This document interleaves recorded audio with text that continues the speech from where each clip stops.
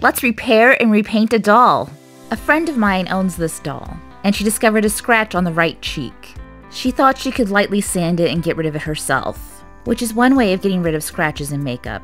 However, as you can see here, when she started sanding, it became much bigger than a scratch. So then she sent it to me to try to fix it. I started by taking the doll apart so I could get to the faceplate.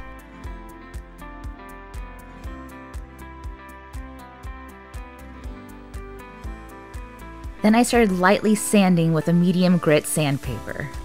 My goal was to try to smooth out the transition between doll skin with makeup and doll skin without makeup.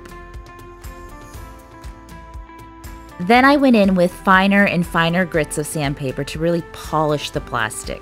Because if there are any scratches, the Panpastels will definitely show it. Then I sprayed the faceplate with Mr. Super Clear. After that dried completely, I went back in to start adding the shadows. I used a high-quality, soft Panpastel for this. You have to be careful though, because the pigment in these Panpastels goes a long way. It's extremely easy to overpaint a doll while using them.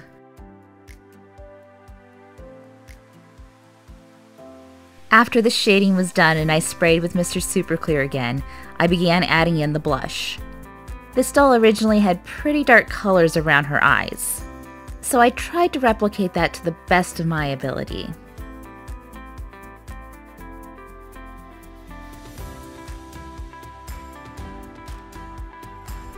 And I think I did a pretty decent job. So after giving her a final spray, it was time to put her back together, starting with replacing the eye mechanism.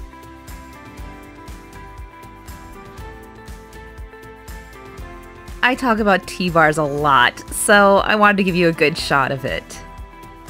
After installing the T-bar, it's time to feed the pull strings through the back plate. There are 2 holes in the back where normally a spring attaches.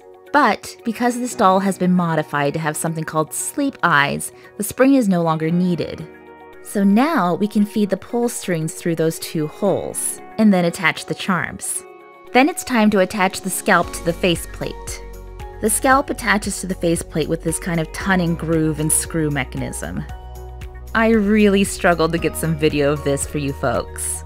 It's really dark and awkward in there, so it's difficult to get a video, which is kind of why I skip past it in other videos I've made.